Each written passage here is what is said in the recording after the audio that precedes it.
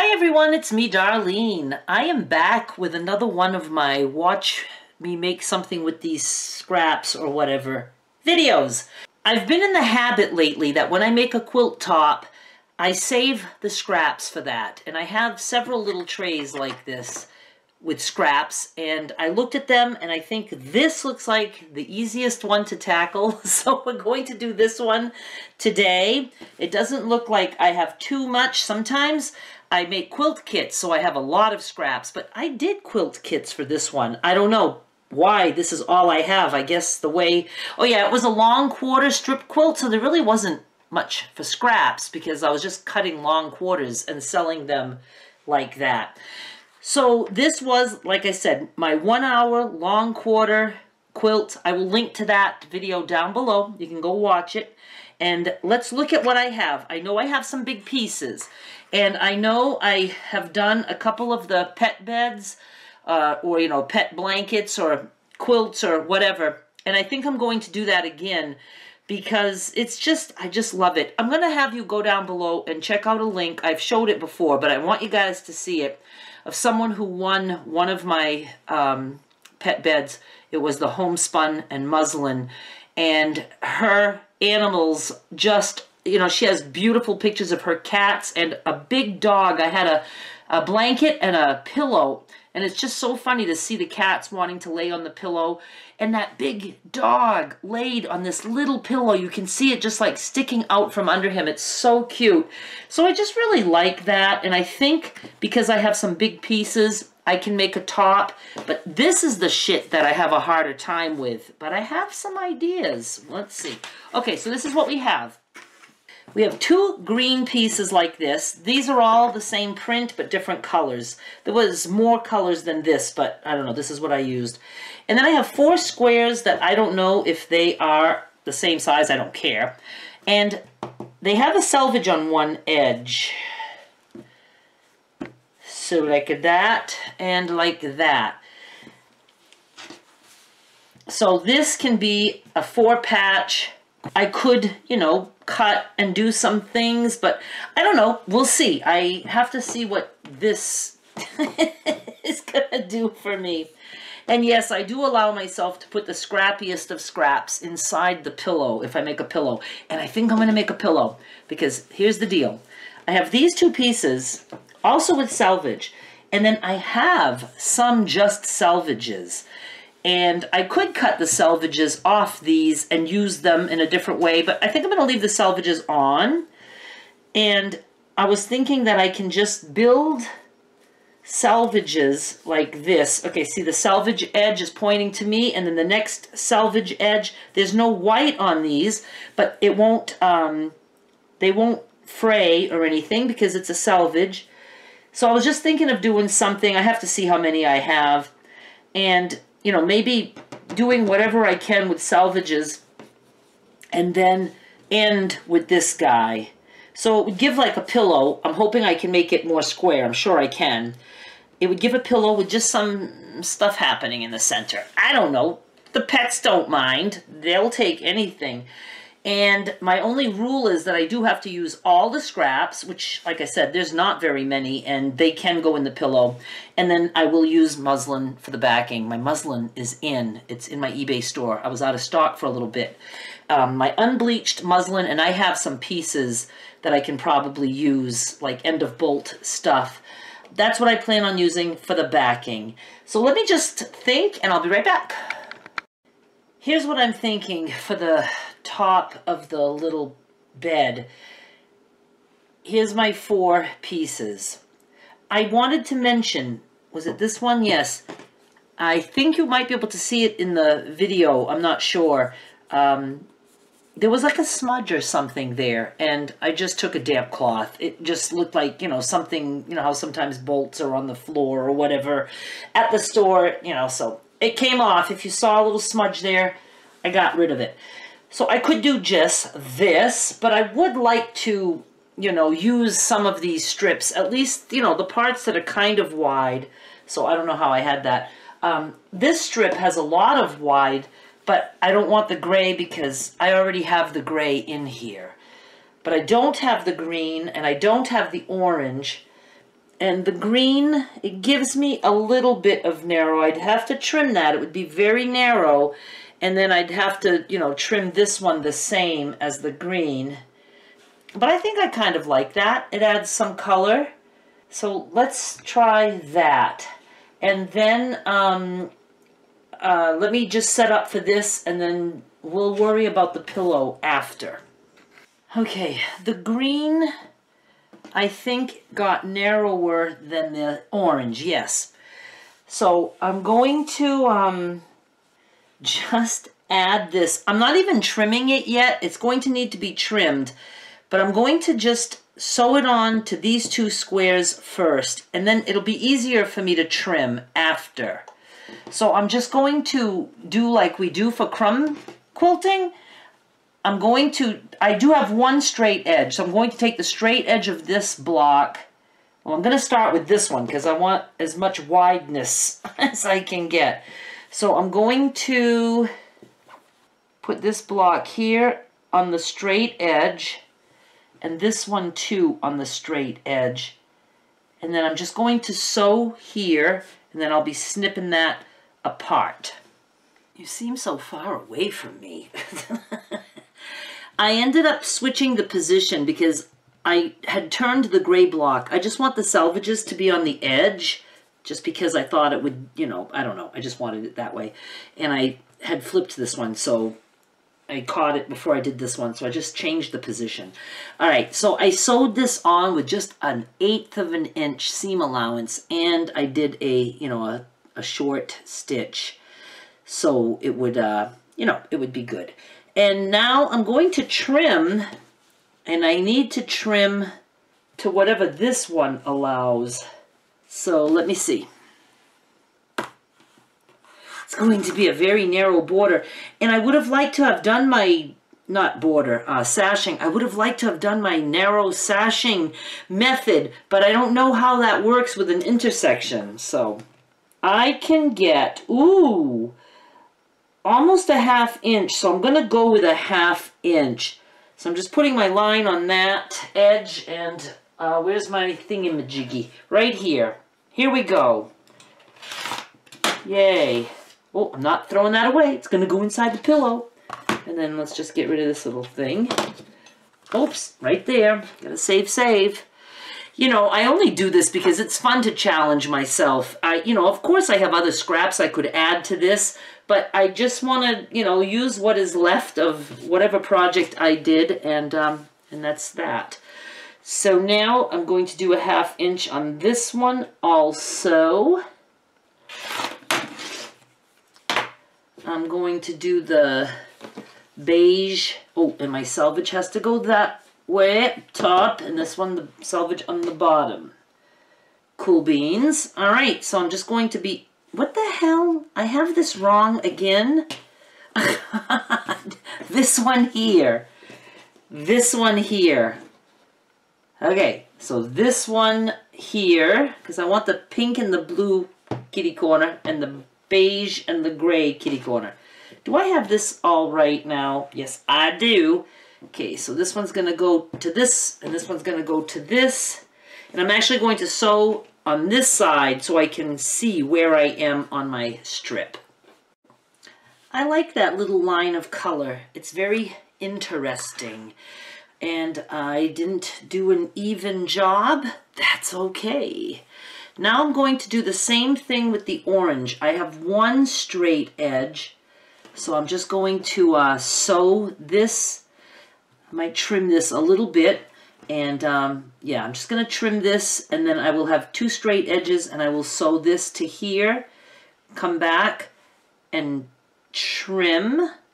I wouldn't have to do 1/2 inch on that one. I could do it wider, because there are no rules. All right, let me at least trim this and sew this on. I've got this on. This is, I don't know, it's almost straight enough. I guess I could trim it. I just trimmed this piece. Let me trim this one. And I'm just going to see what I get here. Well, it's a little over 1/2 inch. I guess I'll just go with 1/2 inch. Okay, this goes on here. And I'm sewing down here, but I'm going to do it on this side. This came out great. I really like it. Just a little extra bit of color in there. It looks nice. Now before I back this, let's work on the pillow. The top of the pillow. The front of the pillow, I should say. This is what I have to work with for the little pillow. And maybe some kind of a border out of this piece. I wouldn't have enough to go all the way around, but I might be able to cut this in half. The wide part, I don't know. We'll worry about that when we get there. I think I will go ahead and put this on a piece of one-sided fusible just to stabilize it a little bit. And then I have this stick. I don't know why I have just the one stick. Do I have another stick? No, that's just a trimming. And it's folded, so I could use that as a fake salvage, which I did in a video recently. I have a playlist on what I do with salvages, so I will link to that down below. It can go like on a piece and then put the other one just on top of it, so the fold is acting like the salvage. I don't know. It would give a little tiny bit of color. Let me cut some fusible and I'll just get started.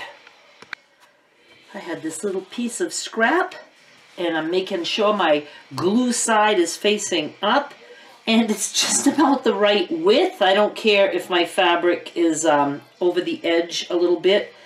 So I'm going to see how this goes. Okay, I'm going to start with one of my greens. Salvage edge is pointing to me.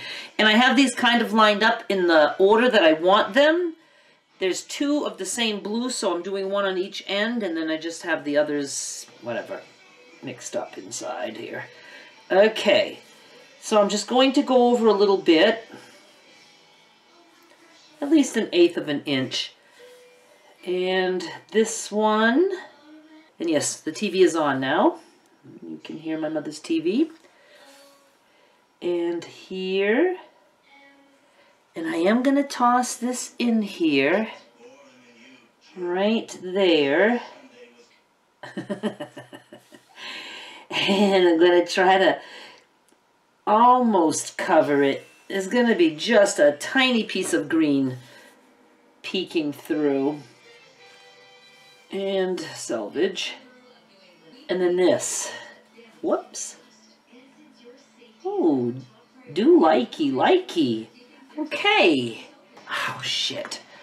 My iron has to be tipped over so it will start warming up. Hang on. We're in business.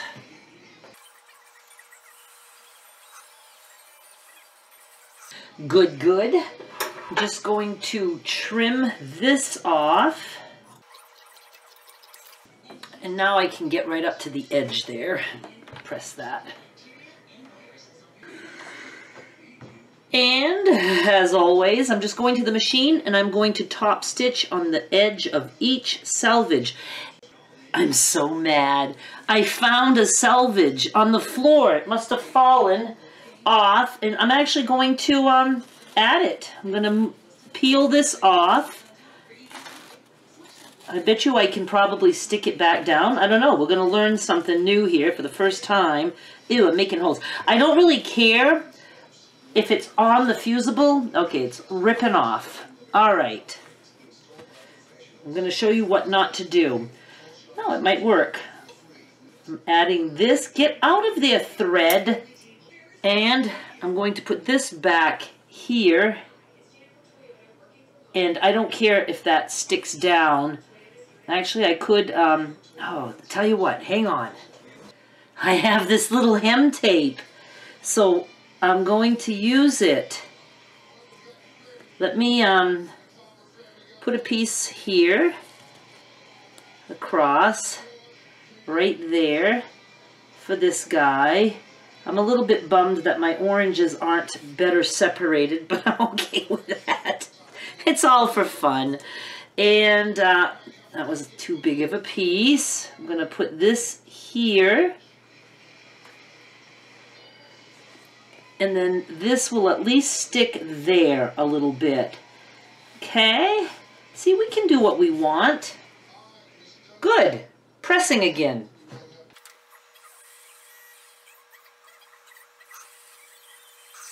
I love this stuff. I happen to get mine at my surplus salvage store, Martin's, but I'll link to it down below to something similar to this, so that'll be down there. Okay, now I'm ready for real. I looked everywhere to make sure there wasn't anything else on the floor. I'm going to go sew on each edge. So this is what we have. And again, I know I say it every time, but I just start stitching, and then I turn my piece, and then I go in this direction, and then I turn, and I go here, and then I go down, and I turn, and I go here. So I just do the whole thing without having to, you know, stop and cut my thread and turn it around, and so it works out really well. All right, I'm happy with this. So I'm thinking that, let me see what we can do with this. That would be wide enough, and that would be enough. But then, see, we just got little skinny things here. Yeah, that's not going to be... So, I could get 2 strips out of this, I would imagine. They would be about 3/4 of an inch, because this is like 1.5 inches, so 3/4 of an inch. And I definitely could get 2 more 3/4 of an inch strips out of this. So let me trim this and let me cut some strips for border. I have 2 strips 3/4 of an inch wide that I am going to add to each side. And now I have a strip for each end, and I'm going to sew those on. This is what I have. It's going to be a little rectangular pillow. And I have this. I think it's going to be a cute little set. Now, I am going to finish this in this video, but I have to switch gears and do other stuff. So I will be back to finish this tomorrow. It is the next day. I am back, and I am ready to wrap things up with this pet bed and pillow. Here's what I did. I have an idea. I'm going to try it. I don't know if it's going to work or not, but that's how we find out, right? We try things, and then we find out if they work. I have my batting scrap, and it needed to be a little bit taller this way. I had another scrap, so I stitched those together. You can do that. Just overlap one over the other a little bit and do a nice wide zigzag, and it's on there. And I'm going to use muslin for the backing, but I'm just going to do my sew and then turn. I hope this is big enough now. And I'm putting my top right side down, and I purposely wanted this extra around the edges. Let me see. Let me stretch this one out a little bit. Good, good. Right? And then I have, no, I want the muslin first because I want to be able to sew around the pillow thing. So let's see. This is a scrap that was the end of the bolt. Very wrinkled when they're at the end. I did press it, but it's still wrinkled. And you know what? I'm going to use this as a guide. Okay, I'm getting confused. I'm just going to make the muslin a little bit bigger just so I know that I'm catching both layers. So let me just do a rough cut around this. I'm leaving the selvage on there, all that stuff. Don't care. Now I will build the sandwich. This, and then the muslin, and then this guy. The muslin doesn't have a right side or a wrong side. If it did, you would want the right side facing up, and then the top of the bed facing down. Now I'm just going to go sew all the way around, but I'm going to leave an opening right there, and then I will be turning it. I didn't pin this at all, so it shifted quite a bit, but that's okay. I think we can still do what I wanted to do. We'll experiment, and we'll see how it comes out. Okay, I have a long, like, yarn needle and some fairly thick thread. I just thought it would be a good way to use up this thick thread that's too thick for me to sew with on my machine. And I'm going to just roll this. I'm going to push the muslin out of the way. I'm not trimming it. I'm just going to leave it. I just want to tack this down a little bit. So I'm just going to sew through just the, what the hell am I trying to say? The batting. It's not that it has to be permanently attached. It's just for the flipping of the, you know, when we turn it. So there's a little knot. Okay, so I'm just going to go, I'm going to do like, oh, all of a sudden I can't even think of the name of the stitch. Is that a, no, it's not a whip stitch. Running stitch, just going in and out, just to tack it a little bit here and there. And hopefully this will work. What I'm trying to do is when I turn it, I'm trying to get the edge a little bit puffier because I like it when the edge puffs a little bit. And then I will sew on the inside of that puff. We'll see. And I didn't do anything with the corners yet because I don't know if I can leave the corners or not. See, that's just enough to hold it. Now, corner. I'm going to fold it in. I'm not going to trim it. I'm going to leave it. I'm just going to keep tacking. And I'm just going to do that all the way around. And I will add more thread there shortly because I'm going to need more thread. Ow! Damn it.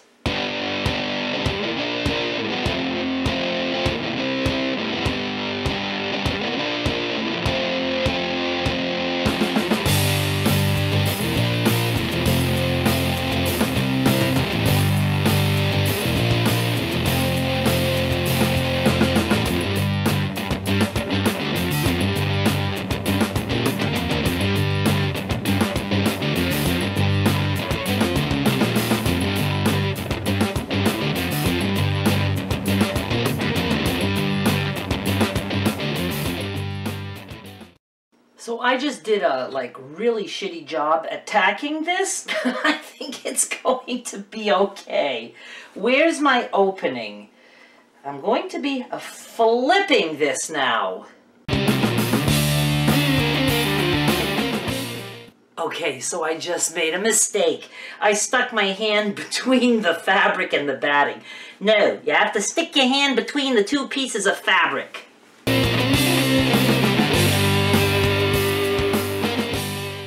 Okay, this is somewhat what I wanted. I just would have liked it to be a little bit puffier even than this, but it's a good first attempt.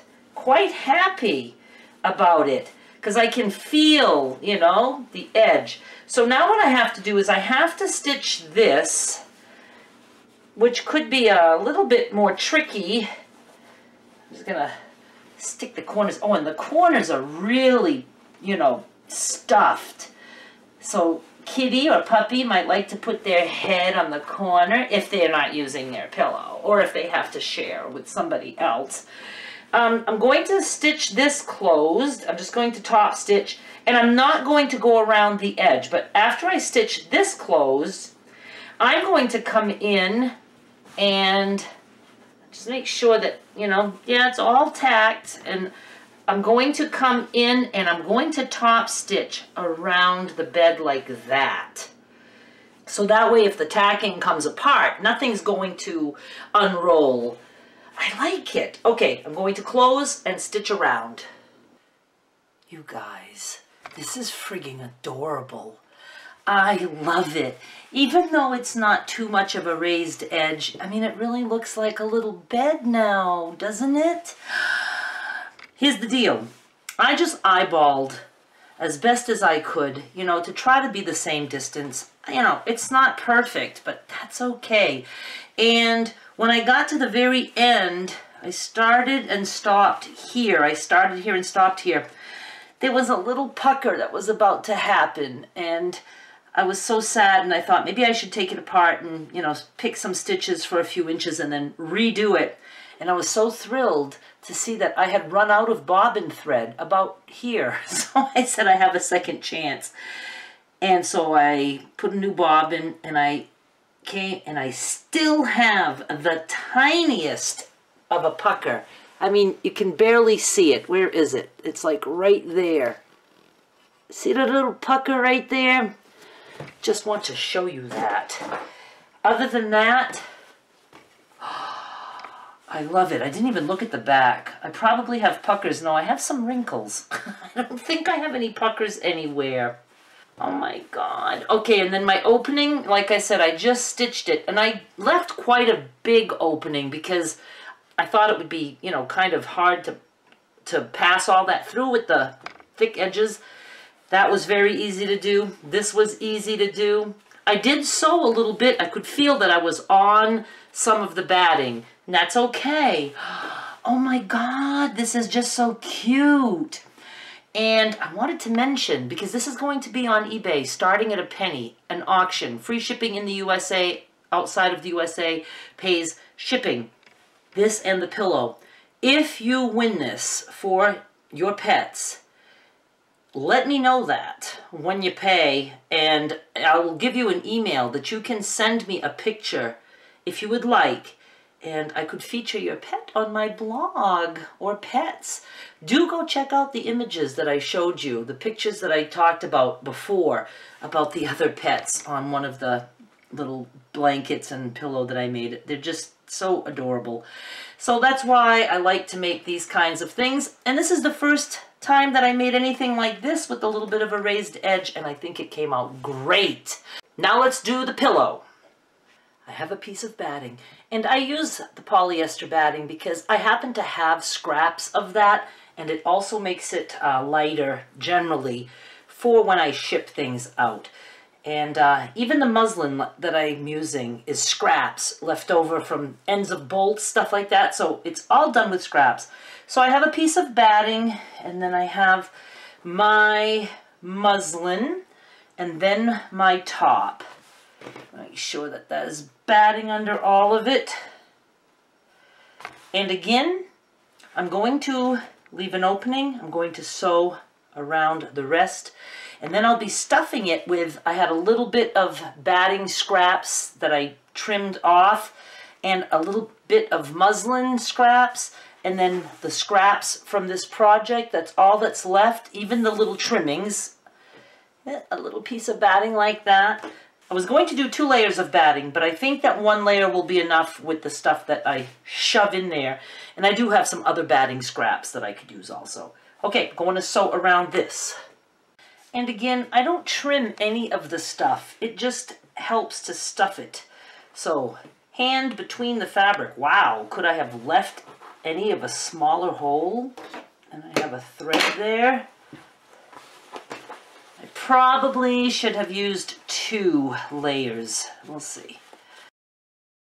Okay, I mean, I knew it wasn't going to be puffy, but I don't think that this is going to be enough. Let me go get some more batting scraps. Here's what I did. I took a piece of batting and I folded it, and then I sewed on both edges, and I left an opening, and I'm going to stuff this and then sew it closed and then shove that in there. Huh? How does that sound? So let's see. I'm going to put this piece of batting. It'll just add a little bit to it, and the stuff won't shift around as much. And let's see, I guess I could cut some of this stuff a little bit. And I have plenty of other shreds that I can use. Oh, look, looky, we have this. Okay, I think we've got this. That's gonna be so nice. Trying to keep it more puffy in the center.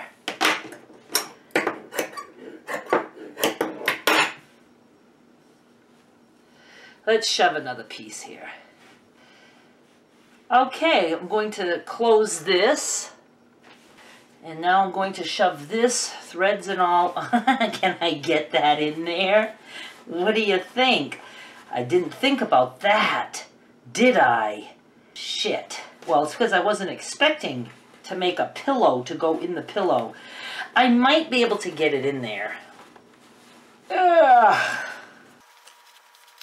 Oh, sure. Now let's just try to flatten it out a little bit. Ha ha ha ha! Okay, that's nice. Now I just have to close here. I don't know, you guys. This might be my new favorite. I just love this little pet bed so much, and this little pillow. Oh, it's just adorable. Don't you like it? I hope that you give something like this a try. You can tell I started with scraps. Well, I mean, I had some nice pieces here, but still they were just leftovers of a quilting project. Again, when you see that, you don't say to yourself, ooh, pet bed. You know, some people say, I don't have enough fabric here to do much of anything, so I'll just get rid of it. I love it. The salvages, everything. Okay. Thank you so much for watching. The eBay link will be down below in the description box. That exists. Go find it. And I'll be back with more soon. Bye!